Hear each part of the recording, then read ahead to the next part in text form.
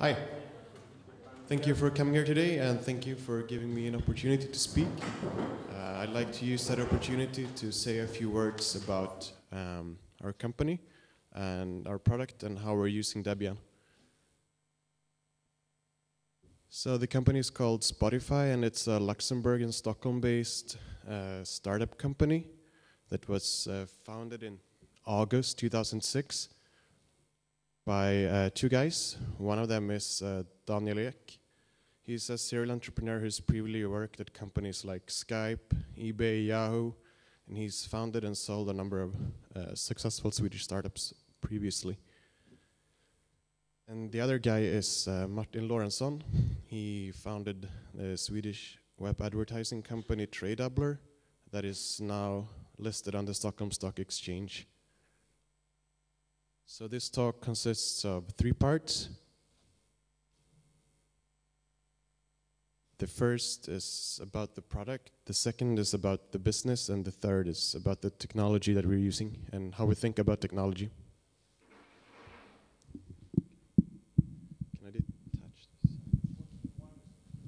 Oh, that's okay, I can use this one. Okay, so the first part about the product. So what we're building here is a streaming music service for the internet. And since we're streaming, there is no downloading. You don't need to wait until the file is downloaded. You can just start listening to the music immediately. There's no need to store the music locally. There's no need to waste gigabytes of storage space just because you want to listen to music. There's no need to bring your gigabytes of music everywhere where you want to listen to music. And what we're trying to do here is bring fun back to music.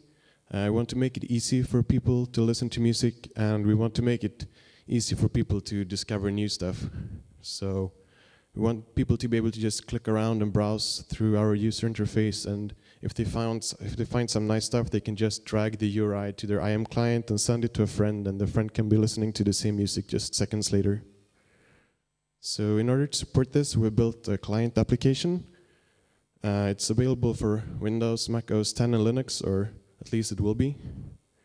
The Windows executable is a single exe file that's just 700 kilobytes. And actually 200 of those is Windows Vista high resolution icon, so it's a really tight application. And this will make it easy for us to port it to cell phones and embedded systems down the road. Now for the second part of the talk, I'd like to say something about our business model and explain what we're doing. So this will be a free service, which is supported by advertising, meaning that we'll have audio spots like on a commercial radio station, but we're trying to do them much better targeted than what you can do with traditional radio.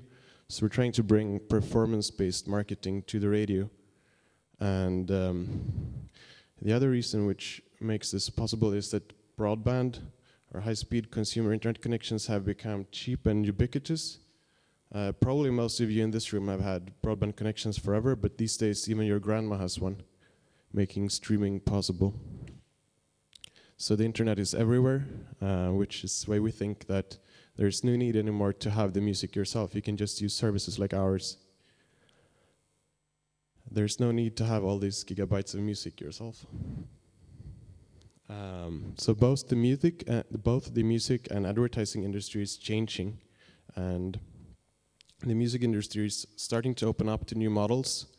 Some analysts say that Christmas season 2007 will be the last season for the CD.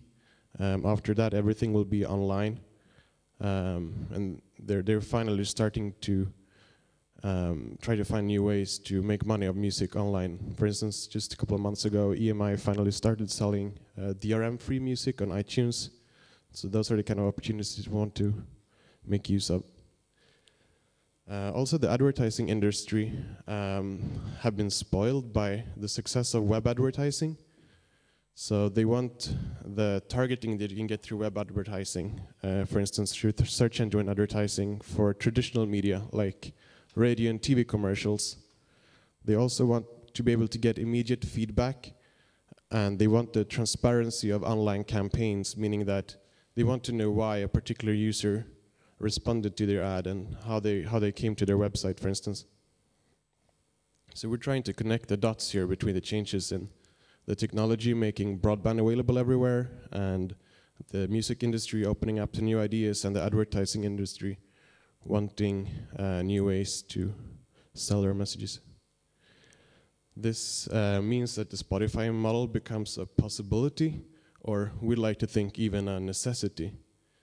Nothing is stronger than an idea whose time has come. It was Victor Hugo who said that, and for us that's Spotify. So if we don't do this, someone else will. Change is inevitable. So this is the third part of my talk, which was about the technology that we're using and how we think about technology. So we have a technology strategy which is based on two ideals. The first is that you shouldn't shy away from hard problems. And the reason for that is if the problem you're working with is not hard, then why bother? If it's easy and no one else has solved it, it's probably not that important. And if it's really an important problem, then it's bound to be hard. So the second is that you shouldn't reinvent the wheel, and you shouldn't fall for the not invented here syndrome. But that doesn't mean that you should be afraid of doing things differently. We're building a lot of technology in-house at Spotify.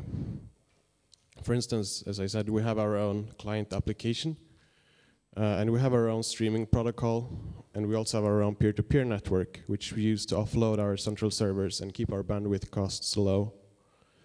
We also have our own storage system, which supports our specific application very well, though of course it's built on off-the-shelf hardware. And we're also building our own advertising system to be able to do better targeting. So my idea is that the core components are worth doing yourself, because if a component is really central to what you're trying to do, even small improvements lead to big results, so it's all on the margin. But what I think you shouldn't do is build what's basically support infrastructure, and that's anything that's not specific to what you're doing, that's anything that everybody else is doing as well. That you should get off the shelf, or in our case, that usually means off the internet, because pretty much all software that you're using, at least on the back end, is free and open source software. And there are many reasons for that. The two most important are the key properties of free and open source software. And the first one is that it's free as in beer, meaning that there's no attached cost, there's no acquisition cost for the software. You can just download it and start using it immediately. And the second is that it's free as in speech or in freedom, meaning that you have the ability and the right to alter the software and adapt it to your particular needs and redistribute it. And these two properties lead to another thing which is very beneficial for us and for open source these days, and that's because open source and free software is very well known to a new generation of hackers. Anyone who learns or who learned programming the last half decade or went to college and learned computer science or programming during the last 5 years is bound to have come in touch with free and open source software, at least the good ones who are actually interested in what they're doing, because it's everywhere and it's so easy to just get it off the internet and start trying out. That makes it very accessible. However, we're taking the use of free and open source software one step further, in the sense that we're using Debian GNU Linux as an integral part of our deployment infrastructure. So these days, everybody uses Linux, at least startups, because they're usually cash-strapped and want something cheap that just works. So choosing a Linux distribution is part of the fundamental technology choices that any startup company needs to make these days. And usually it works this way, that you evaluate the distributions in terms of price, support, and some measure of quality, and then you come to a decision. However, in our case, Debian is not just a distribution. So the reason for that is we're not using it only as a platform to support our system, but The first reason is that there's a lot of open source software in Debian, and there's a lot of open source software that we use. So and all of the software that we use is in Debian. I mean, there's over 18,000 packages in the Debian distribution. So chances are, if there's some new open source library that you want to use, it's already packaged. So you don't need to handle security updates and installation, everything yourself. It's already done for you. And the second reason for using Debian is that the Debian project builds a lot of infrastructure, and it turns out that the needs of the Debian project and the needs of a company building a large-scale internet application aren't that different. So why not just use it when it's already there? So, as I said, we have a deployment system which is built entirely on Debian, meaning that all backend components are packages, thanks to Andreas Ehn. So if you want to install, for instance, a new storage node, this is what you do. It's a single command and you have the components installed. However, we wanted to automate even that, so that's why we started looking at something called fully automated installation. So if you want to check it out yourself, it's normally called FI, there's a URL. So what FI does is that when we want to set up a new server, we just plug it in and we add a line to the FI configuration, and that's it. What happens then is that the server boots off the network, and FI handles bootstrapping of the system and package installation and configuration, and then the system announces its availability to the rest of the system, and it starts receiving traffic, and it's all automated. So when you have this new great idea that you want to launch and build a company around, it's easy to forget about installation and deployment because it's usually boring and you want to focus on what's actually your application. However, it's required if you want to scale, and unless it's going to be big, why bother doing it at all? So sooner or later you need to start thinking about deployment and installation, and with Debian we get it for free, almost. There's always some configuration you need to do. So the importance of good infrastructure is that it makes mundane tasks easy and hard problems solvable, but you shouldn't build it all yourself. So you should focus on the hard, new, and fun stuff, because solving hard problems and building a great product and having a lot of fun, that's Spotify for us. And of course, we're hiring, so if you think any of this sounds mildly interesting, you could go to this URL or you can send an email. Thank you for giving me the opportunity to come here, and thank you to all Debian developers who've made this possible. That's the reason why we're also sponsoring this conference, to show our appreciation for the work you do. And if you want to try this out, once we actually roll out our beta program outside of Sweden, register at our website and we'll send you an invitation token. Now, I wanted to give you a quick demonstration of what the application actually looks like.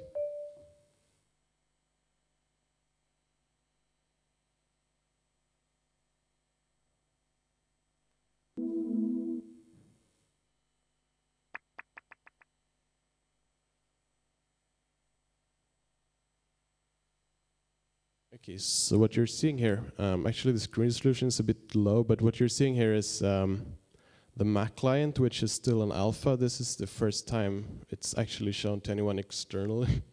I wanted to show you the Linux client, which is compiled with WineLib, but it isn't really that stable yet. So this is the Mac version. This is what we call the radio mode.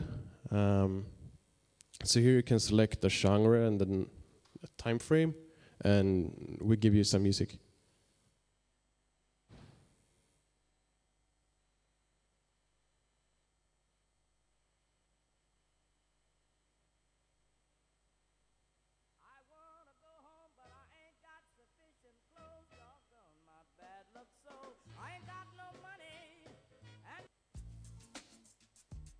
Now the cool thing about this, although it's all streaming, it's so fast so that you can't tell the difference from having the music locally. I'll show you what it looks like when you're browsing through the song.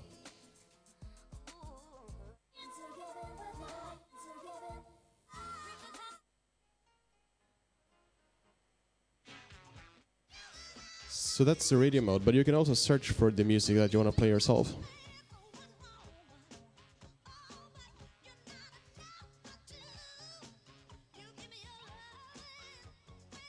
So here you get a number of hits based on a text search, basically. So this is like any ordinary search engine, but then you can also start browsing through the system. So if I click Madonna over here in Artists,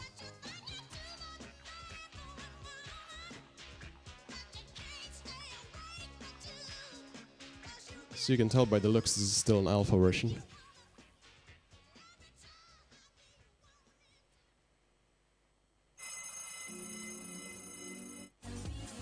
So it's still the same thing, and you can just start creating your playlists, and you can just drag the songs you like over there. So it's like having all the world's music on your hard disk, but you don't need to care about it. It's all streaming.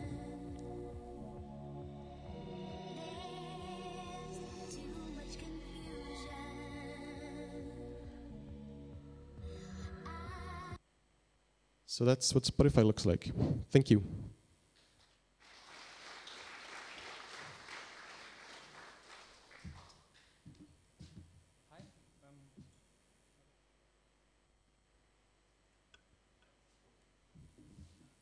How do I switch this on?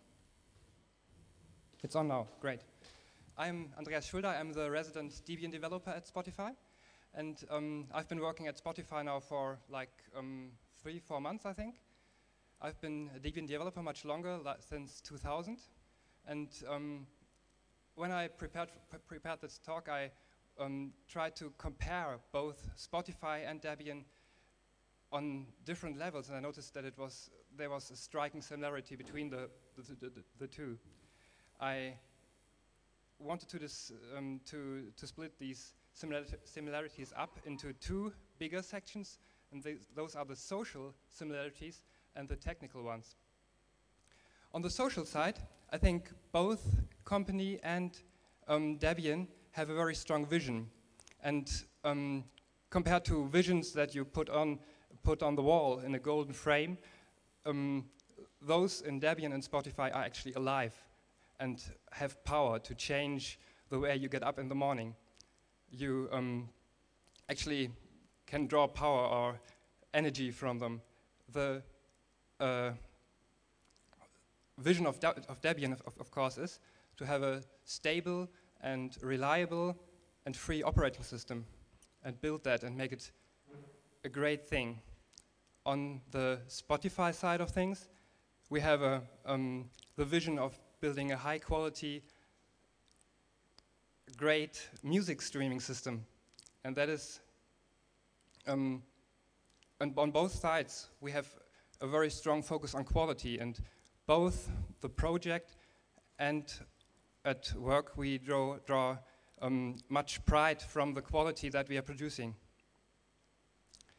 Then we have a fun and friendly working environment in both the project and at work.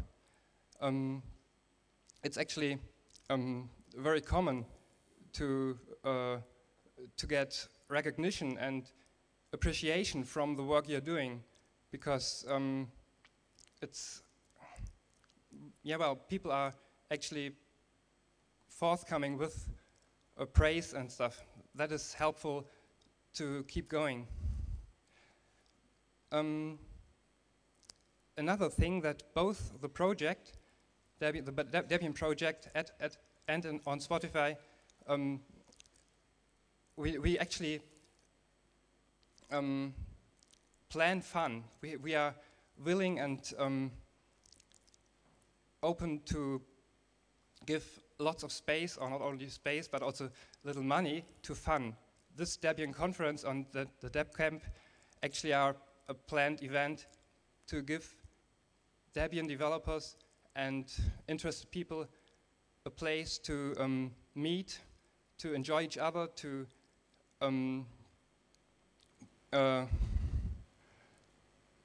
have fun together. And at Spotify we have some parties, sometimes we meet and go out for food. That's not a very common thing, or not at all a given thing to companies. And another important thing is to me at least, is to have other smart people around me to share stuff with. The final social aspect that I enjoy at Spotify is that people actually are open to friendships. And that's the same in Debian. People don't guard themselves. They're not afraid of making mistakes or not to be authentic or open to new people. They are actually willing to invest themselves and share what they are about themselves.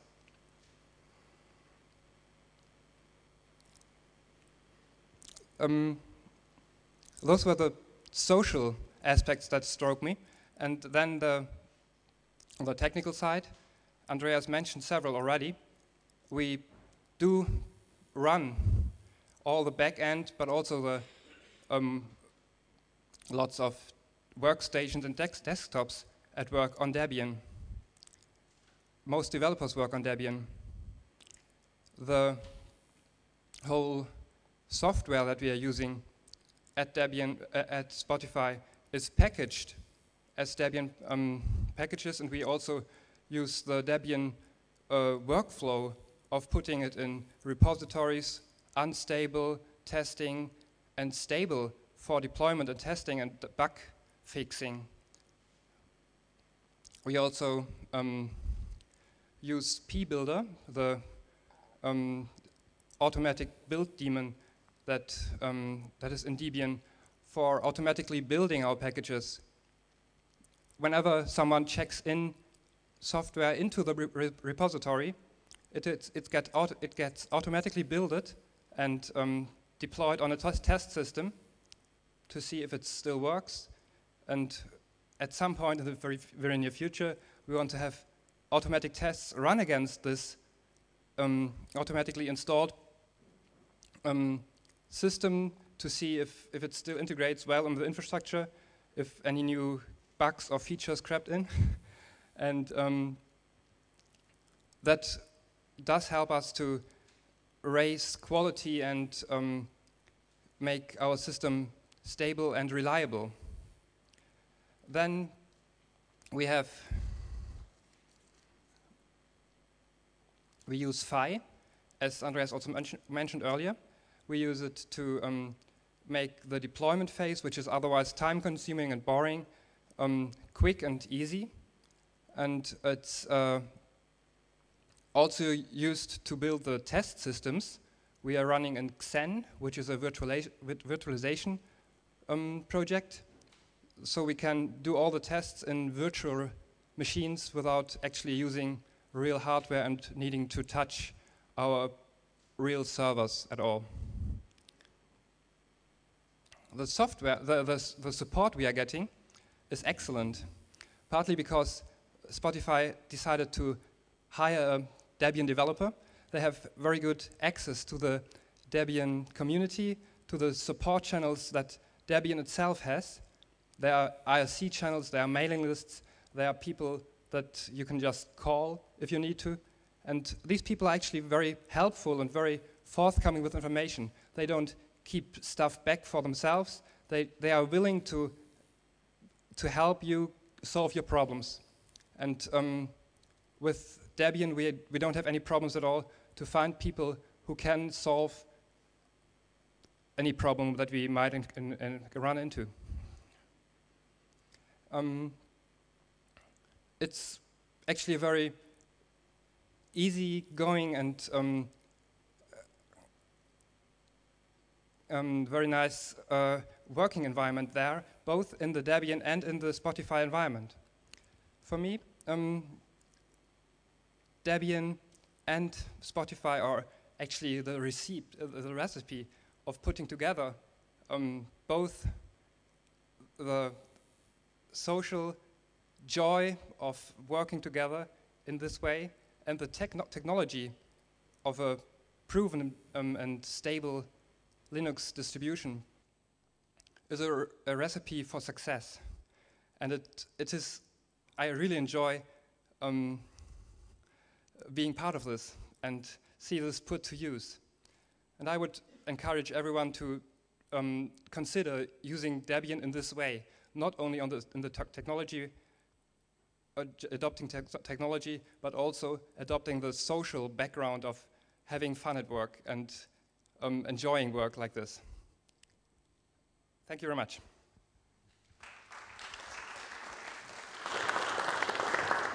Do you have any questions about anyone, like Debian or Spotify, please? The first question is pbuilder part of a, is pbuilder in the Debian repositories? The second question I have is about Phi. I have a friend who's experimenting with Phi to do automated installation, and currently he's using x86 for his architecture.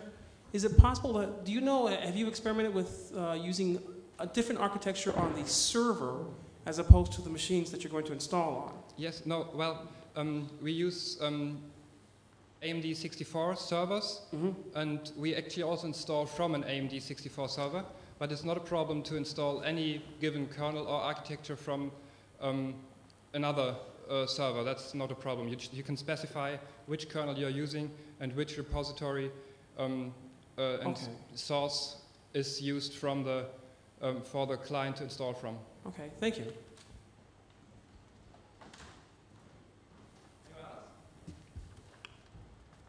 More questions?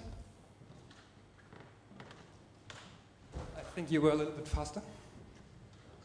I just want to ask about the music. Isn't there a problem with digital rights in terms of the world's music?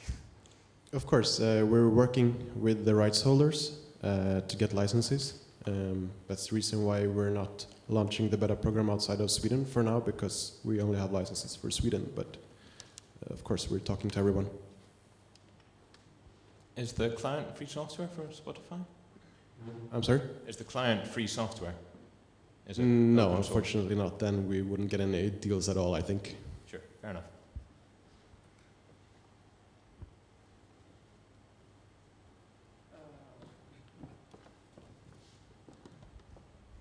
Is there a web interface, or is it just a, Apple? No, it's just a desktop client for now. We're contemplating doing a Flash-based thing or similar. Wouldn't be the same. Couldn't use the same streaming protocols. Wouldn't be the same experience. So. Yeah, I was wondering how that compares to the other streaming one, Pandora. So. Well, for one, we think a much better user experience. It's much more immediate, and you have much more choice. You can actually make your own playlists and search for the music much more flexibly. Okay.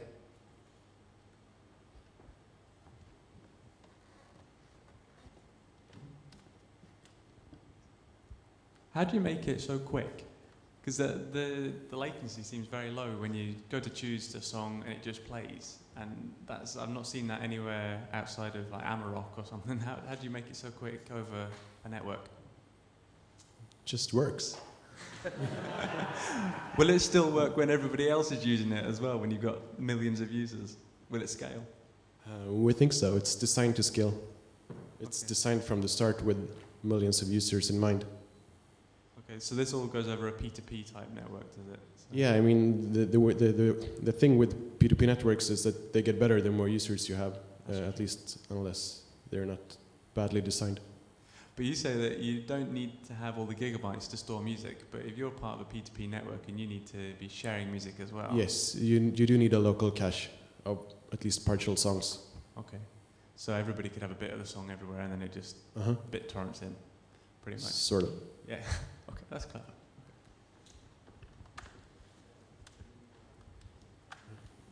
Yeah, what you saw here were just some random songs that I found, so they weren't cached, so this was actual streaming. The audio client looks really good from what I saw then.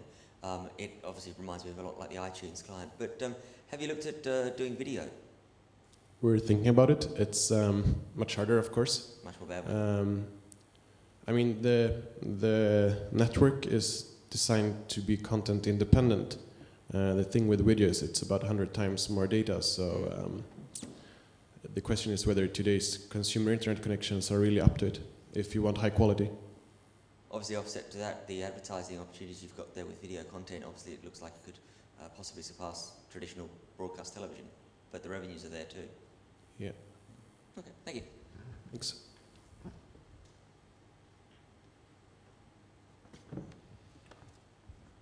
In having a client app, how do you get around the fear of spyware? I'm sorry? In having a client app, which people have to download, how do you get around the fear of spyware? Were you worried that there would be spyware in the client app, or? How do you convince your Oh, customers? I see. Well, we have a privacy policy, of course. I mean, you're installing our software. You have to trust us. We could do anything. I mean, Yes. technically. Yes. So it's a thing you have to handle legally and PR-wise. I mean, once you install someone else's software, there's no telling what they're doing.